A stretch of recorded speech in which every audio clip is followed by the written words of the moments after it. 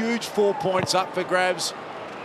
Bounce favoured Phillips. McLean choosing not to jump. Parrish shares it back with McGrath, and Caldwell spears it looking for Dave. It was a timely spoil from Cunningham, but they're out here. Nick Martin, Darcy Parrish, the kick to the lead, and well done, Langford. He's their leading goal scorer for the year, and he kicks the first. The running game going. McGrath is a wonderful athlete. Sweeping handball was okay to Merritt. Classy kick to Langford. 35-15 heading into tonight. Kicked the first goal. Saturday night footy. What about that? Beautiful. And just drew him back to the fall of the ball beautifully. And to Parrish, back to Hind. Guelphy has a little break on Blakey.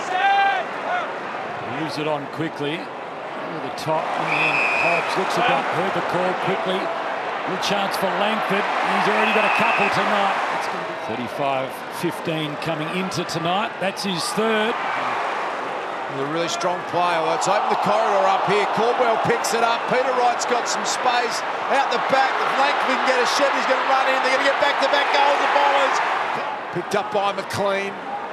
And they turn one over here, but Hobbs has got it. That's an opening they've been looking for out the back. Cole Langford in good shape. He's going to take an uncontested mark. Can he equal his career best 5 goals? He sure can.